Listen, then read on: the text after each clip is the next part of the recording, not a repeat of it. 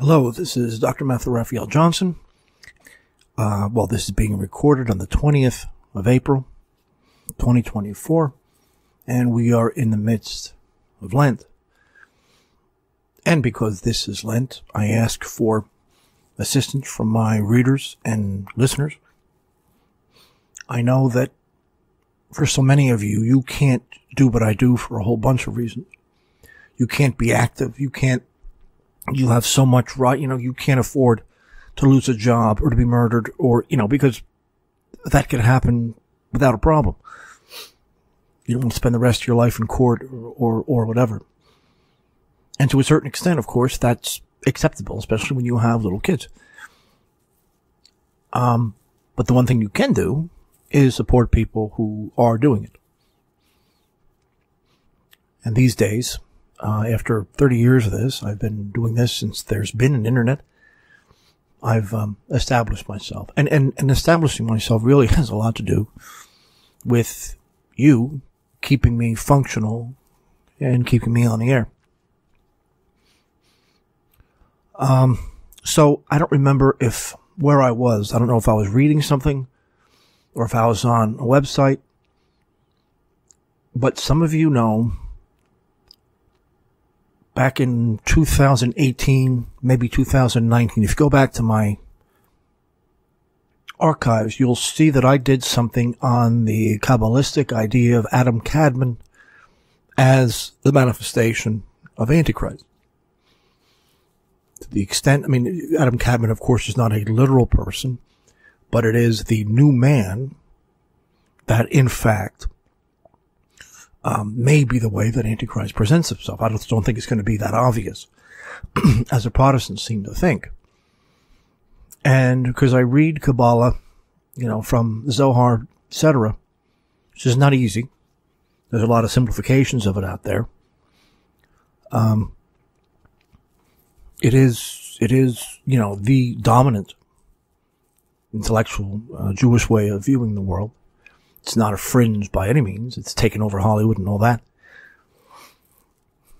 But as far as the identity of what Antichrist actually is, and the concept of Adam Kadmon, of course, he's depicted as a person, is the new man, is the primal man, as well as the man that Jewish control will create.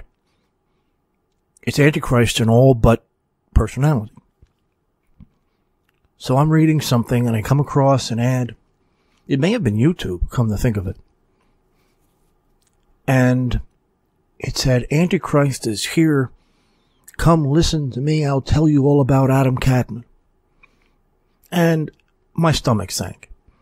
There is exactly one place on this planet that anyone talking like me is going to get the idea of Adam Kadmon from. And that's me. I don't remember. I couldn't look at it. I couldn't look at it anymore. I just saw it. I glanced over it. I saw the name and I went on and I kind of blocked it out for as long as I could because it can't be very good. They were not Orthodox, but someone must have told them about this. I've written about it elsewhere. And, this is why I think people like Michael Hoffman get angry. So I redid a lot of my work in that regard. Because we're at some of the more intense parts of Lent, talking about Antichrist, talking about the end times, and what I, over the decades, have put together, using patristic and philosophical sources, among many others, as to what form Antichrist may take. It seems very odd to me that with the snake-like way the forces of evil and the regime functions, that they're actually going to put an actual literal individual up there with superhuman powers, and no one's going to notice that it's Antichrist. Now, we could never bet on the intelligence of people, but that doctrine is so deep, almost in the popular culture, that I can't imagine they would be so crude. When I say they, I mean the regime, Jewish and otherwise, as to pull something like that. I think it's a little bit more nuanced. And I think the key element is in the Kabbalah. And that is the new man. Most revolutionaries from Britain on up have referred to the new man that the revolution is going to create. French Revolution did it especially, and the Soviets more than anyone else. And of course today, the last 50 years, the leftist revolution in the Western world, which we're in the middle of. If these aren't the end times, then the end times is false teaching. Because the ancients didn't have a way of expressing this kind of thing in the language that they had. So, years ago, when I first put this together, things were bad, but nothing like it is today. I mentioned that the court system was near collapse because there are so many cases. The court system designed in the early years of the American Republic is not designed for so many people, so many foreigners, and this kind of mass society capitalism. At any given time, there's something like 20 million cases in the court system. I went on and on. There are 1,000% more sex crimes in the U.S. than anywhere else. A handful of people controlling half the globe's wealth. 44 million Americans reading at a 4th grade level. The explosion of mental illness. Mental patients taking up about half the American healthcare budget. 90% of the population on some kind of drug, legal or illegal. Something like 60,000, usually white males, take their lives each year. Police budgets are getting slashed as the country is actually invaded. The budget is getting trimmed, except the Justice Department, who back in 2018, 2019, so its budget increased by over 900% and more. Right, really, I should say from 2003 to 2013, about 1,000%. I said that there's been a 70% increase in teen prostitution since 2003. I think that was before OnlyFans, which I learned about fairly recently, and of course was not even a little bit surprised by it. Now, prostitution is universal and institutionalized. The economy has long bottomed out, but given the nature of the media, most people won't even realize. Most people don't give a damn about their jobs. Only a tiny percent of the American population could serve in the military. Massive increases. Usually about average 25% food, shelter, medicine. Massive increases since the lockdown. But those basic prices have gone up 200% from the early 80s to the late 90s. 90% of the layoffs since 1978 have been male, usually white males. And as of a few years ago, there were 21,500 armed criminal gangs in the U.S. as metropolitan police departments are slashed and are not allowed to do their job. And then the migrant invasion. I could go on. But everything that the average educated American, the normie American, believes about the world is a story, is a myth. The rise of materialism, nominalism, liberalism, secularism, industrialization leads to desacralization.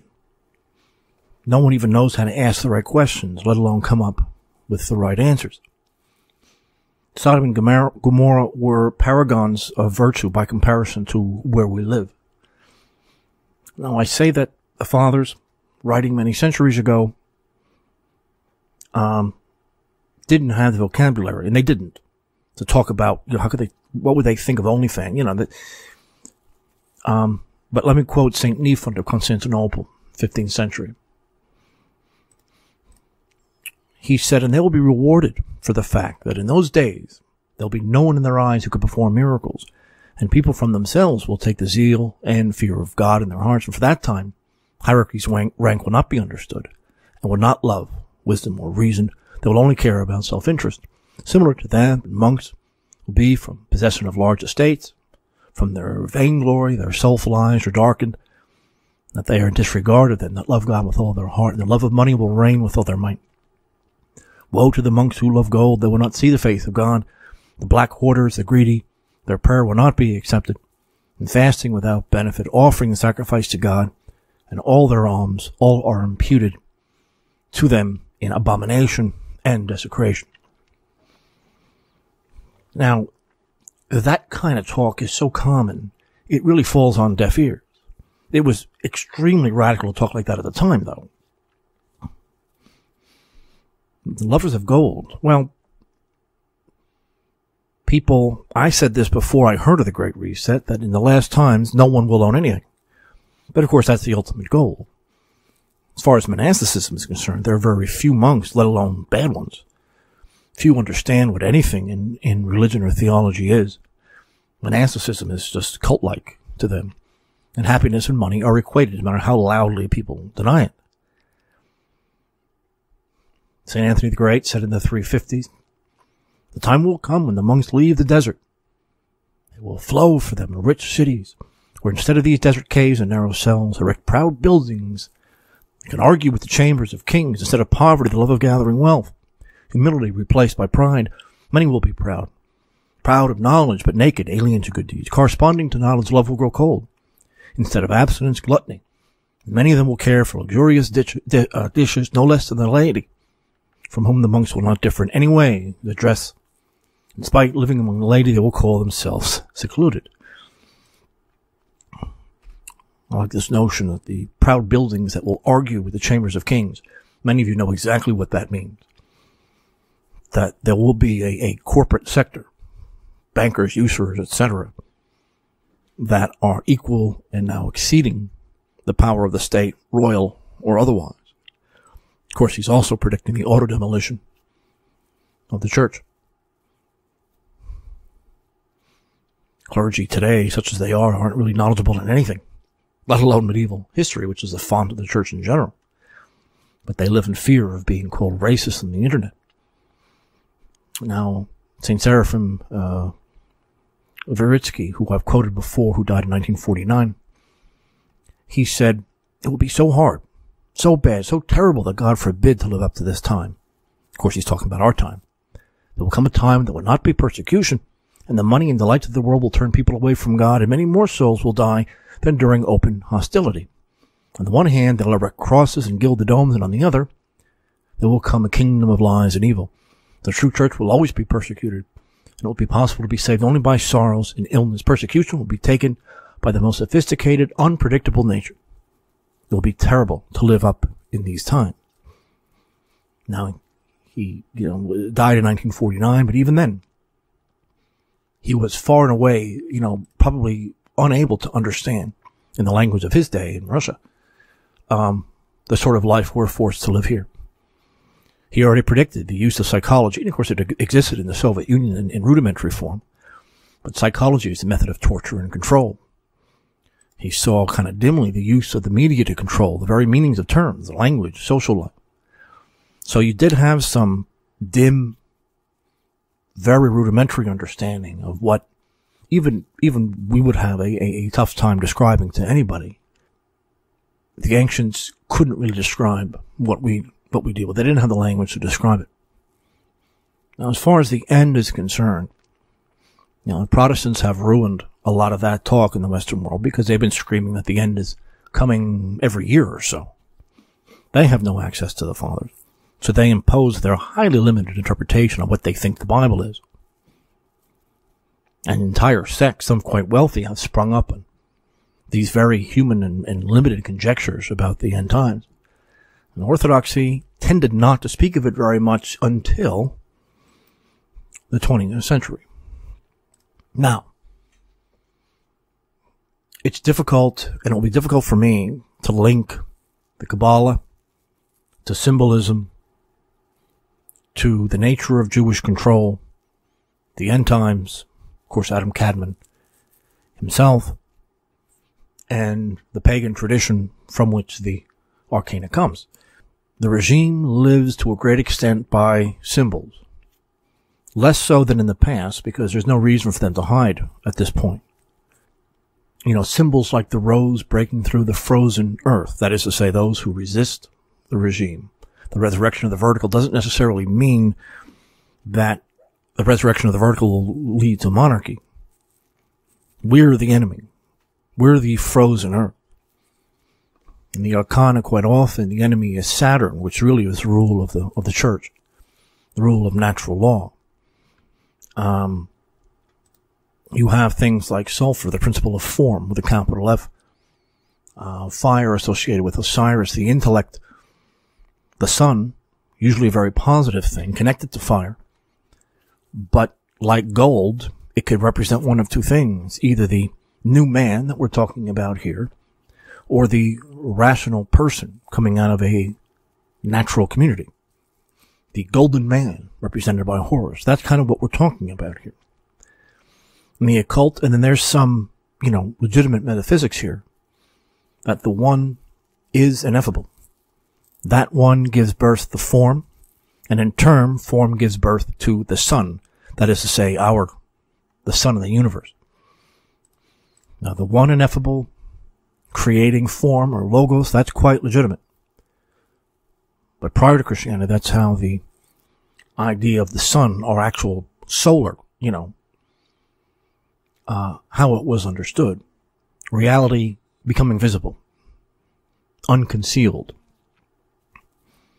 That this ineffable one, what we consider God the Father, the ancients considered the crown of divine chaos, largely because it was beyond conceptualization. The Egyptians saw it vaguely as the eye of the serpent, not the ultimate cause of unity, because it's beyond such terms, but the one with a capital O was the very principle and foundation of it. The other thing I have to connect is something I got from Michael Hoffman that I've really run with over the decades. The Egyptian god Set is one of the manifestations of Satan, the destroyer. He was termed in ancient Egypt, different times and places there. The man, as Wolfgang Heck's translation in 1967, he who was pleased with destruction. Set. That's not just in the satanic worldview, but there is reason to believe the dog star Sirius, Set is a manifestation of the satanic principle, as was Prometheus. Set sometimes, depending on, different periods in Egyptian history, was the creator in the sense of the demiurge, an early presence in the formation of the world. But then, a bit later, he became the principle of the desert, or of infertility. And then, the role of Dionysius, or the principle of vice, the creator of confusion. It's the same as the chimera, the Baphomet, the master of confusion, one who disturbs the order of creation, breaking the conceptual boundaries between, say, species or sexes or ideas. In other words, beyond good and evil. To know a little bit, but I don't claim any expertise in ancient Egyptian stuff. Symbolism, on the other hand, has been a concern for a long time. You do have legitimate metaphysical principles, like, for example, Ptah, who brought about form by the word, form through words impressed since pre-existing matter. Atum is the bringing forth the idea of completion, the result of so-called divine manifestations. Toph and Tefnut, the children of Ptah and Atum. The latter is order, Mot is justice and life, manifestation of Tefnut. Some of these are just simply poetic, like most of the gods were, poetic understandings of much deeper principles. There is some, not much, but some connection between ancient Israel and ancient Egypt and ancient Greece. The idea of nature as the organized cosmos. The cosmos with a capital C is the ideal arrangement of things. The interplay of limit and the unlimited, which you see in Plato's Philebus, which really creates objects. But Horus and Set are the same as cosmos and chaos. Two pillars, by the way, of the Kabbalah. And the attempt to reconcile those two. The rose, like the rose in the Rosicrucian ideology, Set breaks through the frozen earth and constructs the world according to himself. the principle of distortion. His name really means to separate, fragmentation. It's interesting that the Turin Papyrus has Set called the evil day, a day where there is no giving birth or fruit on the trees. Something along the lines of sexuality not brought to fruition, things outside of their normal boundaries. And if we have time, we'll get into St. Gregory of Nyssa's understanding of this stuff in a little bit. And the fact that he's a foreigner, he's a foreign god representing everything foreign, is significant. Now, some may say that Set killed Apep, a manifestation of chaos, and the creation story, not really a creation story, the organization story, where Atum sits on the primordial mound, surrounded by what the Kabbalah will call the Ein Sof. At the same time, Heka, the goddess of magic, Apep, is found in the waters, that is to say, the chaos preceding creation, even before prime matter. Magic is the words of Atum spoken at creation itself. Form and chaos are meant here to exist together as equals. But killing of Apep, the manifestation of chaos, is not always given to Set. That would go against his later development as a satanic principle. Sometimes it's Isis or Sekhmet doing this, or Mav, one of the many cat gods and goddesses of the pantheon, tearing him to pieces. Of course, the Temple of Set, the satanic group, headquartered of the U.S. military, of course, under I don't even know if he's still alive, Aquino, his PhD in political science of all things. But Set is the demonic principle. In the Osiris myth, the foundational myth of all ancient Egypt, Set is a usurper. He murdered his own brother, Osiris, and his sister and wife, Isis, reassembled his corpse, resurrected her dead brother / husband. And it was a long enough reanimation so that Horus can be conceived, and so much of the conflict was between Horus and Set, and he was seen as a demonic character. And he wasn't just the god of foreigners, he was a god of violent foreigners. Set killed Osiris, hacking his body to pieces. The Greeks would eventually associate Set with Typhon, and even a perverted understanding of Yahweh, a monstrous evil force, raging, not cosmic force, but a force like an avalanche. Set and Typhon were both essentially titans, the deities representing Earth, like Gaia and Geb, who then went after the spiritual side of things. Osiris, Zeus. Not too dissimilar to the Titans, which are, of course, earthly rulers, coming directly from Prometheus. Set is the satanic principle who the ancients understood had his seat at the dog star Sirius, the double. He is the father of Anubis. And he is, and this is extremely important, had connections with the Mesopotamian goddess Astarte, which is very important if we want to bring together his satanic connections. Also was the consort of Baal from the Old Testament. But the connection to the goddess Astarte, one of the patron goddesses of Tyre, Ezekiel, Isaiah, both dealt with that cult, the cult of the rich, the sea-bearing, usurious, trade-based economies. Even that the flames of the human sacrifice are, in fact, Astarte. Tammuz, her consort, depicted as being surrounded by their dead children. Depending on who you read, she could be the sister of Baal, cunning, dangerous, very much like Mercury, and Set is actually connected with Mercury. She's both the goddess of war and the goddess of, like Venus, the goddess of sexuality. She's the master of the horse and the chariot. She's also a prostitute, the goddess of fornication.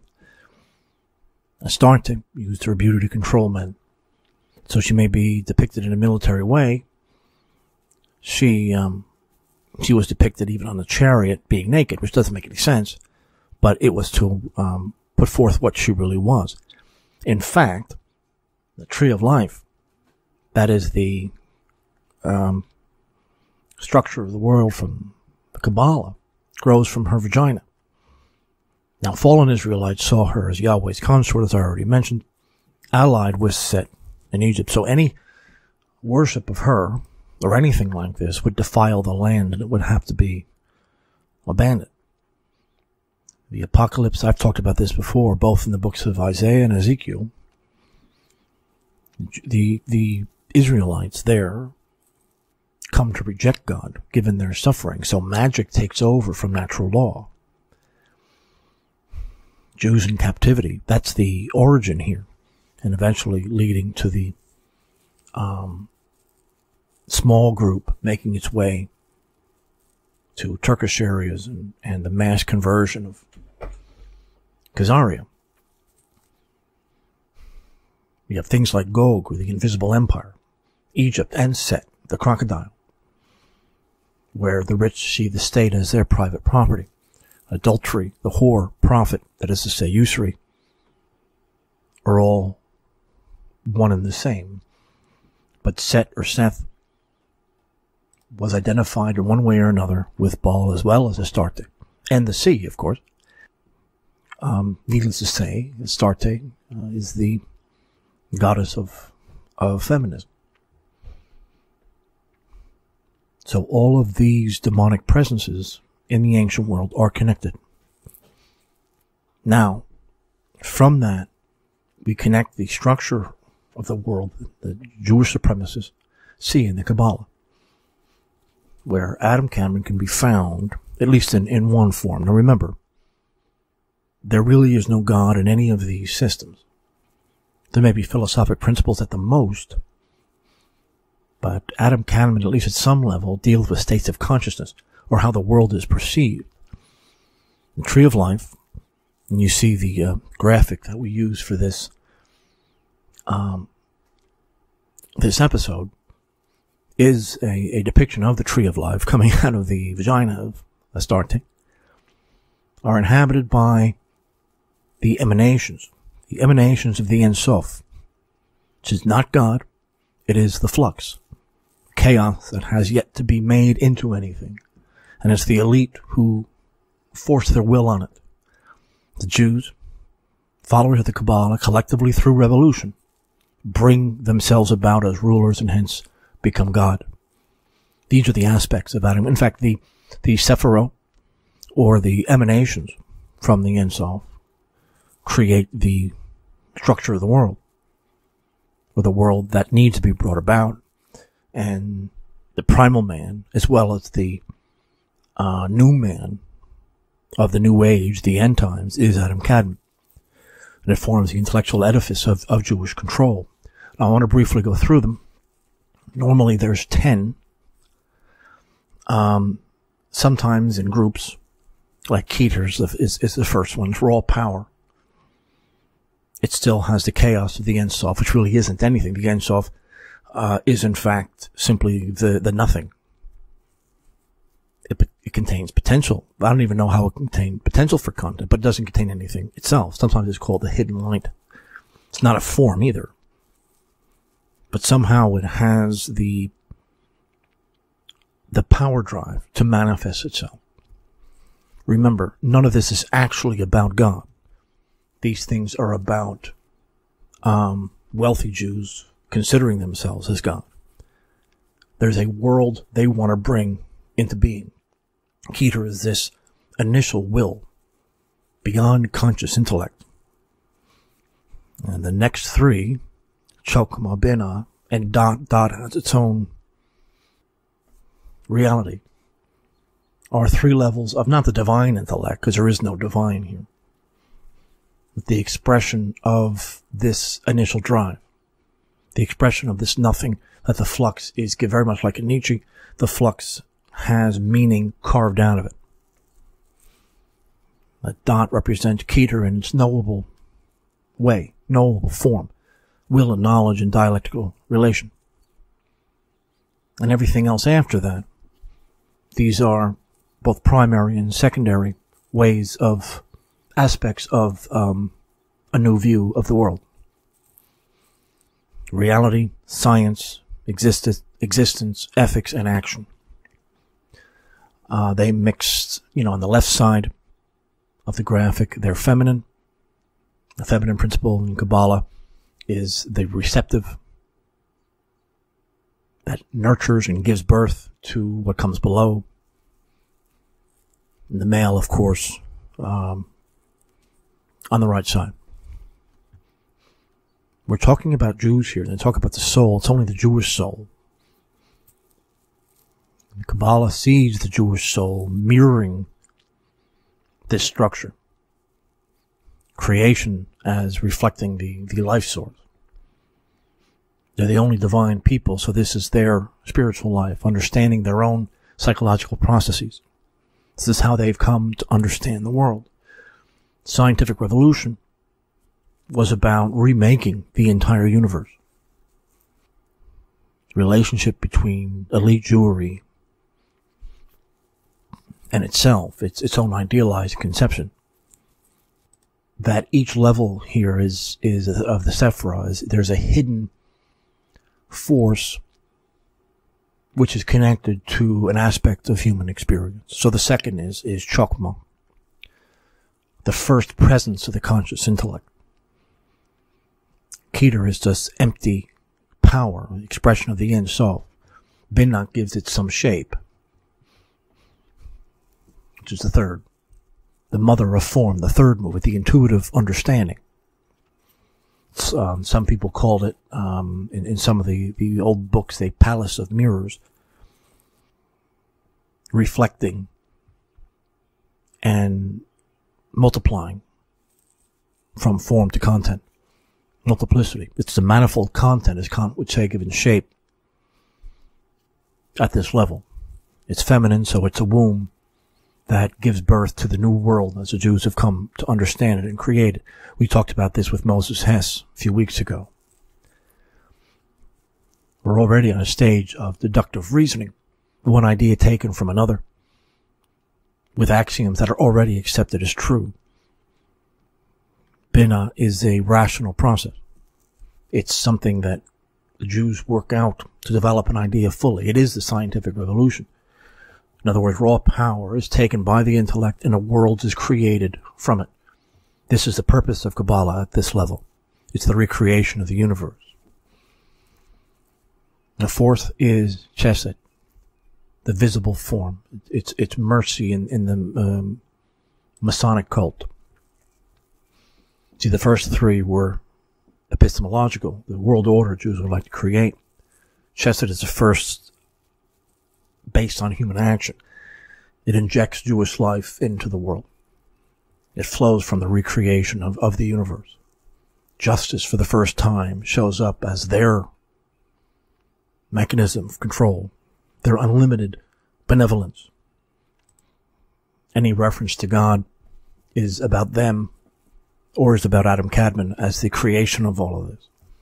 The fifth is Gevura, also having something to do with action. This is creative destruction, the ethics of the warrior. I think it is closely connected with Starte, as we mentioned. It's one thing to have an idea, it's another to make it real and force it on people. Then Tiferet, the balance, the sixth one. It's a force that integrates everything else that we've talked about. Chesed is kindness, Gevura, strength, and judgment. Those are the two pillars that you see in every Masonic temple. One is expansive. One, gives power. The other receives it and nurtures it. One's male, the other's female. And of course, reconciling them is to eliminate those differences. They have to be balanced. There's different ways of bringing out the same thing. Tiferet has the role of balancing conflicting forces, severity and mercy. Israel as a group of leftist hippies and Israel as a highly ranked military apparatus, high-tech and everything else, and both have their role to play in remaking society. The other two that have to be balanced are Netzach and Hod. And by the way, if I'm mispronouncing these, I don't care. I've only read them. The intellect balanced with emotion, male and female. You see this in a lot of Jewish entertainment. Netzach actually is Astarte as well, the ideal woman. But Netzach sits across from Hod. The third group, what they call the tactical organization of life. These are instruments. It's used for something else. These are ways of importing the new view of the world onto the world, dethroning everything in the Middle Ages. So the first two groups deal with epistemological and ontological categories. That leads to ethics, and now these are how to implement them in reality. Keep in mind that all of these names and symbols and ideas, they sort of create a rational whole. They're very broad, but they're perfectly consistent with materialism. We're not talking about God here. We're talking about a revolutionary party in one form or another, of how the Jews view the world. And it's not an accident. The first thing is raw power. The Netzach, this balancing act, chesed or mercy, sometimes has to be presented violently. This is designed to break down the borders, the conceptual reality of the demiurgos, or he who's created the false world that they have to repair. Tikkun Olam is essential here. That's what revolution is supposed to do. Everything from industrialization to Bolshevism, capitalism, globalism, Darwinism. Of course, they weren't Jewish as such, but they served that basic revolutionary order. But Hod could also mean where we may take power, and Gavoda is vengeance. So a national socialist government could take over somewhere. Anything that doesn't allow the Jews go in full power is blasphemous, and therefore they're oppressed. And revenge is Gavoda. Remember, these aren't, chronological movements. These are different moments in understanding the world around you. You need a scientific understanding. You need a sociological understanding in order to do much, in order to have a goal of any social significance. Netzach also can refer to leadership, where Hod is the community, the groups that take action, make things happen. Netzach is on the right side, Hod is on the left. Hod would be the eighth in this list. The Hod is a force that breaks down energy into multiplicity, different forms, different fields, different agendas. It is intellect, but Netzach is the power to overcome all barriers and associated with emotion and passion and violence. You need both sides here. You need both sides in balance in order for it to work. And the balance is to be found in Yesod, the foundation of the new world, where the different energies that have been considered so far await expression in the lowest world, the Malkuth, the kingdom, where truths, according to them, are made real. It's the skull, where the mask has been torn off. Again, this is strictly from their point of view. Nothing they're really doing here is true or real. It's rationalization for their power and to de-Christianize everything around us. The lowest the lowest in the sense of practicality is Malkuth, or the kingdom, or maybe the state or the world order. This is the world of phenomenon, and it has to be remade from everything we've mentioned already. It has to be remade, or Antichrist cannot arrive. It's our world ruled over by the regime, bringing about the new man, or Adam Kadmon. All of this about breaking down barriers, breaking down the old forms and placing the total lack of form, the rejection of logos in their place, or power in its place. The old giving way to the new, that somehow this is in the nature of things, and it certainly is not. Yesod is the form in reality, not conceptually. It's a foundation upon which the regime can come into existence and rule without a problem. It's how the stuff we've already mentioned is transmitted into the daily grind that we're forced to deal with every day. To summarize this whole thing, we're talking about the remaking of the world, both psychologically and scientifically, so as to completely and totally desacralize it. Of course, it's not their creation, but they certainly will take advantage of it and use it for their own purposes, as Moses has said. Yesod channels all of this and actually creates institutions. And they associate it, of course, with sexuality. Yesod is masculine. It collects all of this ideology of the Sefirot above and transmits it to the feminine world below. It's receptive for the ideology that's forced upon it. The politicization of sexuality and the sexualization of politics. And this is how this world is able to interact with the Jews as God. It collects and balances. Yesod collects and balances the different opposing energies of severity and our judgment on the one hand, mercy on the other, and the Teferet above it, distributing it throughout the world in science, ethics, and politics, the system of control on a daily level. Malkut sometimes is referred to as God receiving flesh. The final stages of rule, the ruled creation of Adam Kadmon, associated with the realm of matter and earth, actually the day-to-day, the world of production. Malkut is the ultimate receiver, and Kether, as we saw in the beginning, is the primary giver. It's one cycle, the march through the institutions, as the regime would say.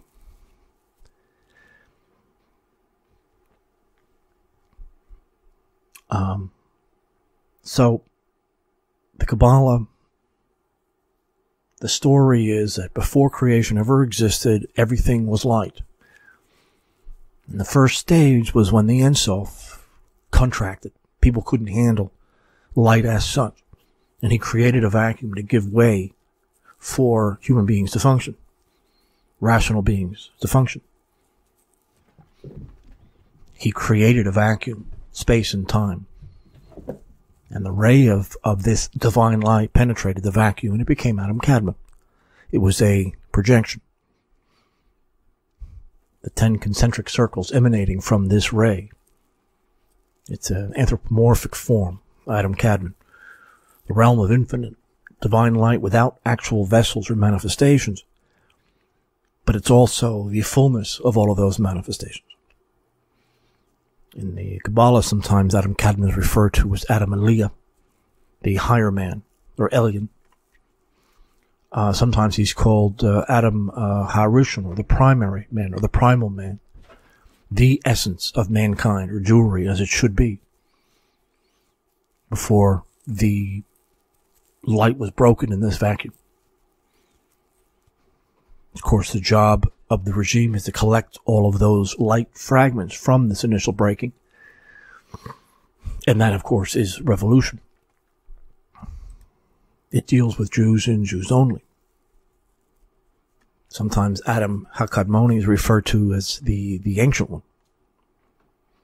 It's both the ultimate divine purpose for creation, that is, mankind under the Antichrist as an embodiment of the Sefirot I've mentioned above, or the manifestation of all these so-called divine attributes themselves. Adam Kadmon turns out to be both Adam, man himself, and the Ein Sof. Kadmon meaning primary, being first, but also the fulfillment. Adam Kadmon came into existence before the four worlds in the Kabbalah. Emanation, creation, formation, and of course action, which is reflected in the Sefirot we've talked about here for the last 10 minutes. Each of the four worlds is represented by one letter of the four-lettered name of God, which we'll mention here in a second. Adam Kadmon is represented by the first letter Yod. Adam Kadmon most of the time will correspond to the first emanation or Keter, as we mentioned above, the divine will that motivated creation, but of course it doesn't end there. Now, the Zohar, as we continue to mention, was something that was put together by Moshe Cordovero. We're not talking about Isaac Luria or the Lurianic, but in the Cordovero version, the Sefirot, Adam Kadmon, the four worlds, they are chronological from the Ein Sof. It's a bit more traditional. But Luria, which I think became more dominant, creation, it's a dynamic process, having to do with the so-called divine exile and the recapitulation of all things. The shattering of the Sefirot that created the present world at the point of creation. Adam Kadmon is, in fact, preceded by the contraction. The light simply by itself was too much for any one entity to understand, and so they broke apart. The Zohar itself states, quote, "The form of man is the image of everything that is above and below. Therefore did the Holy Ancient select it for his own form."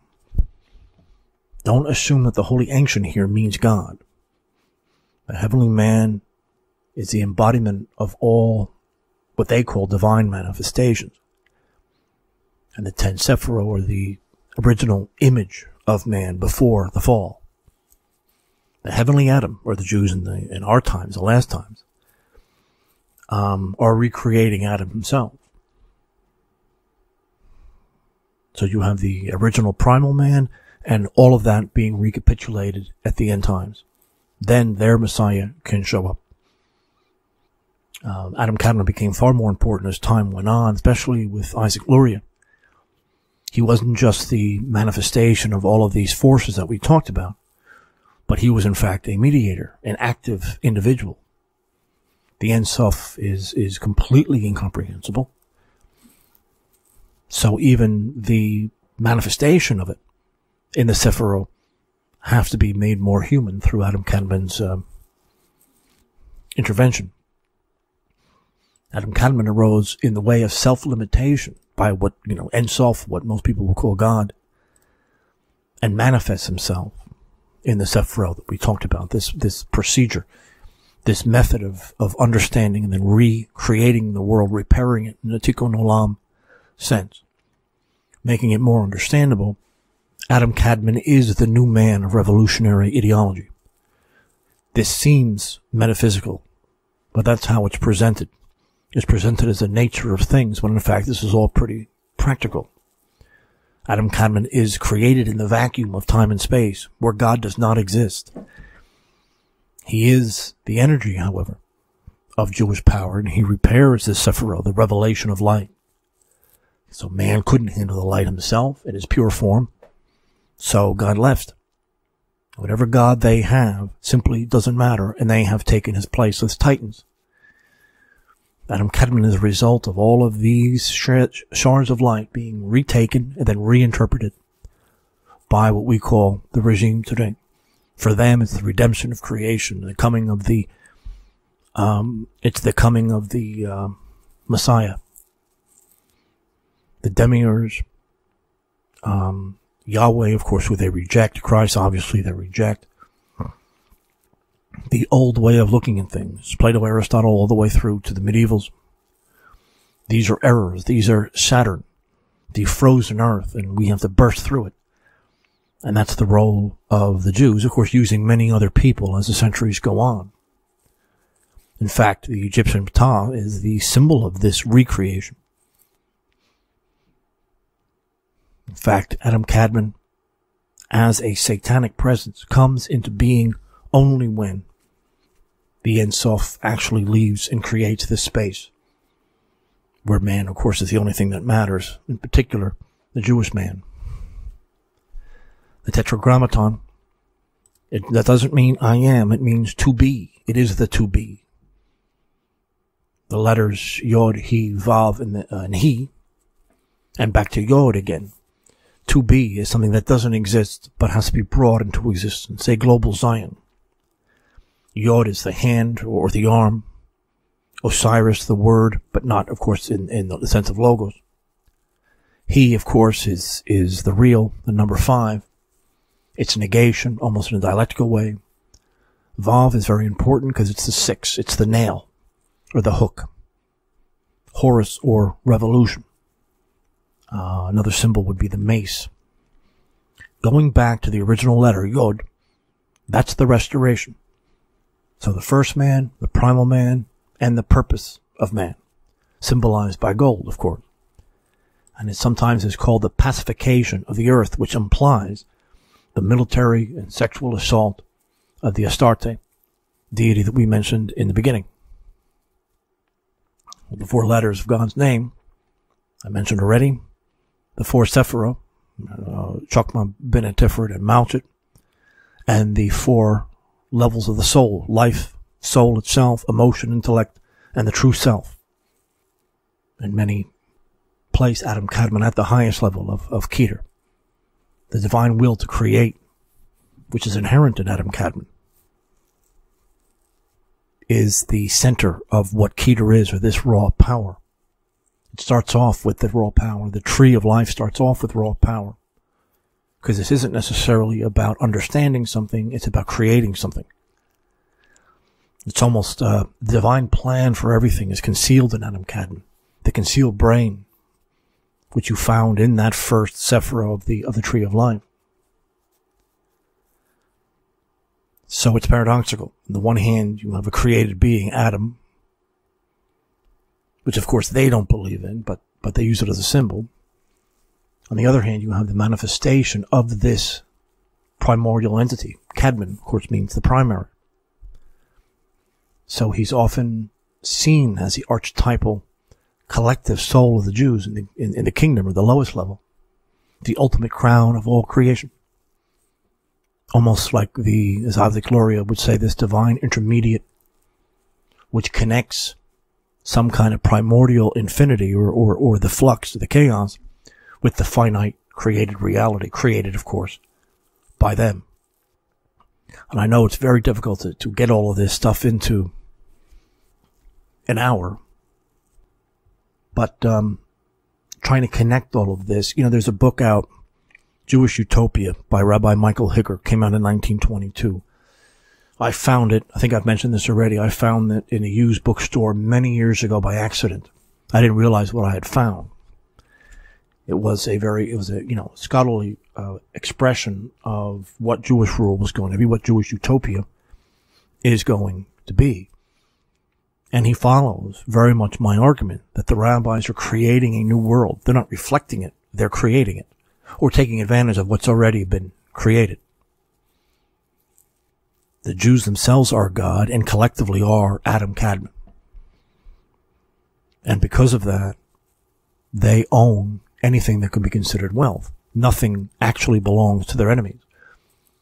That Zion, Israel, is really profit and power. Wealth belongs to the Jews, as he says on page 2. No dissent is permitted. Death itself, as he says on page 59, will be conquered through eugenics. The Noahide laws, especially that of idol worship, right? A god other than them will be wiped out, as he says on page 39, and even mentions the Trinity as something that will be forcibly removed from consideration. He says that on page 34. He uses a lot of Platonic language I don't want to get into, but this is a far more important book than a lot of people realize. 1922, before National Socialism and everything else, this was what the Jews had in store. You don't read these subliterate, protocols. Michael Higger, of course, is far above that nonsense, where he mentions these things, of course, in pseudo-intellectual language. The state will be a universal one, Zion, and it will be rabbinic, both in a literal and a figurative sense. Any wealth that doesn't have an owner lost treasure, whatever it will be granted to the Jews. He says that on page 12. And any descent will be wiped out, but he mentions on page 37, but given a fair trial. I mentioned Gregory of Nyssa and his conception of evil.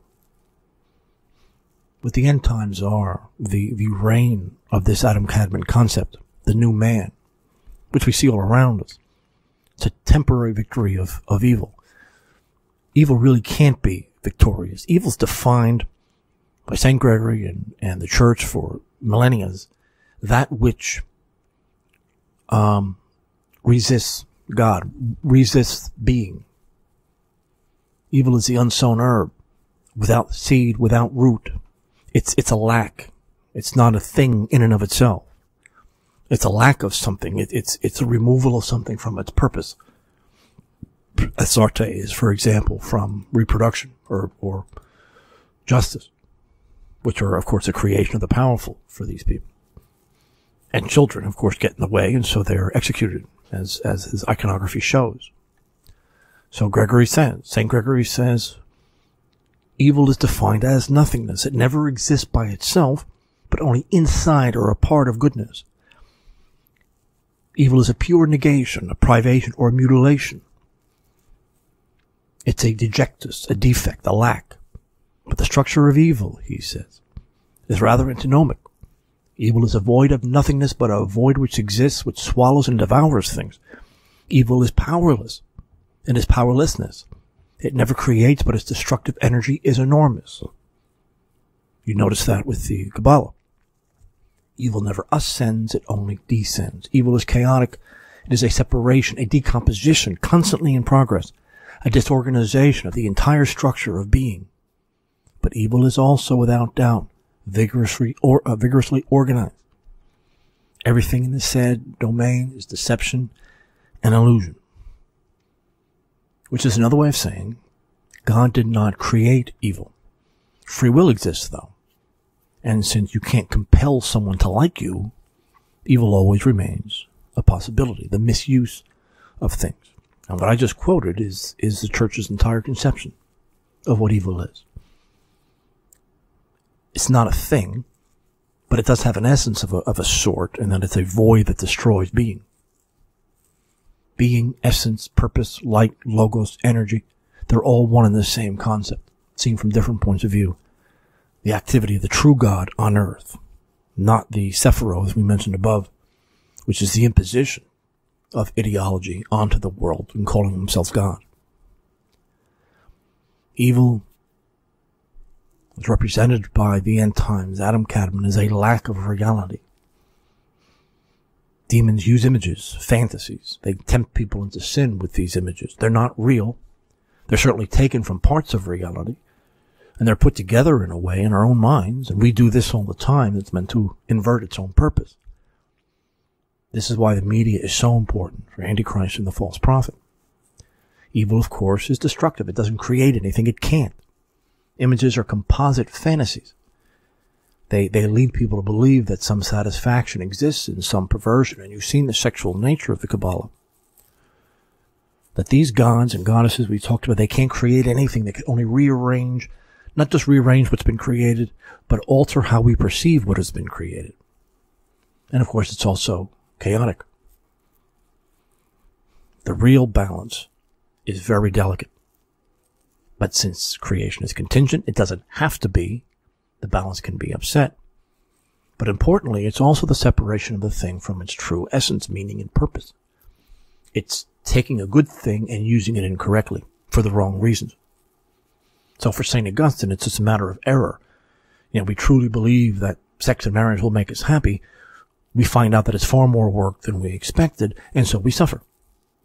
Now, eventually, ideally, that suffering brings us to the knowledge that God and God alone is the only thing worth reaching for. Everything else, due to its contingency and its ability, its amenability to be fantasized about, it will eventually bring death and decay. So freedom, we desire a lesser good, and ontology, that nature is not a machine, it is contingent and it can be perverted in certain ways. Again, evil is also illusion and deception. Images aren't real, but they often contain just enough reality to make us think they are. We fantasize about punching someone in the face, which I fantasize about every day. Maybe of meeting someone more beautiful, of being wealthy, of being popular, whatever. We go out and we do whatever's necessary to make those real. And of course, none of it is real in the first place. The rich aren't happier than anyone else. They usually have more problems. Punching people might be temporarily satisfying, but it goes nowhere. Contrary to TV. You pursue a more beautiful woman only to find out that they're far worse and far more difficult to deal with than anyone else. Evil ultimately then is taking the image for reality. Appearance is mistaken for the essence of something. And it's a matter of will. We take the appearance of something for reality because we want to. We want this pleasure. We strive for this fantasy image. And it leads to endless problems. And we'll soon die anyway, no matter how lucky we may have been. Knowing evil becomes, understanding this is very important, especially when these things come in the guise of the good. Saint Abbo of Tbilisi, the end times is a war, as he calls, between red Jews and the church. Set will gather the nations at the Gog and Magog, the mountain of darkness. He says that the cosmos even broke away from Adam Kadmon. Light is their repair. Isaac Luria. This is not unknown. Not that long ago. This is quite literally the nature of the beast. Hero monk Arseny Boca, who died in 1989, he saw this false prophet. The building of the new man, Adam Kadmon, is based on self-promotion. He always knows better. That sort of mentality, always knows better. Whether they know anything or not is irrelevant. The ends always justify the means of the moral disorder. A total lack of attention, lack of any kind of concentration skills, that's the result. And I'll end by quoting Saint Arseny Boca. He says this: I'm sorry that you're so weak in faith, that you'll fall out of fear of the devil. And don't be afraid to save your souls. It'll be very difficult in these times. But by God, who is a companion to everyone from birth to death, the elect also will fall. I'm sorry that you're going to be one of the last ones. They will sift you, they will tax you, they will put laws on you. I'm sorry. He lived not that long ago. But he makes it clear that those of us living now, there will at least be an attempt to make us fear. The fear of standing out, the fear of being different, the fear of being alone, the fear of having nothing, including your own freedom. Whatever the regime accuses anyone of doing, you can be certain that they're doing it. This stuff, Adam Kadmon, the Kabbalah, this is a neurotic projection of a group of people who believe themselves to be God, but have rejected Logos, the second person of the Trinity. But who are those people who are not afraid? What are the marks, as the monk Raphael, who I think is still alive, or if he died, it's very recently. True love of God. You have this desire to pray for others. You thank God for suffering and problems because it makes you see things for what they are, not the fantasy. That the building of wealth is not a good thing. At best, it's a necessary evil. We're not self-righteous. We blame ourselves. We see ourselves as the worst of sinners. We seek solitude rather than the company of others. We don't seek justice right now because we know it doesn't exist in the world. And we know Tikkun Olam, the Jewish revolutionary drive to repair the world. To repair the world that Yahweh, who they despise, created. Because they are superior to Him. and the magic of technology being just that. Insanity, as the monk Raphael would say, comes from passions. Again, it comes from the false understanding of what we're shown. Power and wealth, even if they're achieved, are illusions. And the self becomes split in two. We want the fantasy, but we're forced to deal with the cognitive dissonance that we know it's not what it is, even if we achieve it. People fear the regime because they think it's all powerful, which, by the way, a violation of the first commandment. Ultimately, pride comes down to rejecting God. As Komiakov would say, the Kushite mentality rules. Colossal buildings and colossal objects. Man is soon seen as a mechanical instrument of fate. That's the true foundation for the rule of Adam Kadmon, the creation of this new man.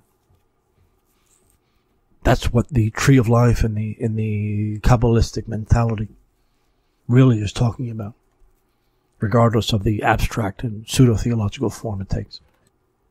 Thank you, everyone, for listening today, and I'll talk to you next week. Bye-bye.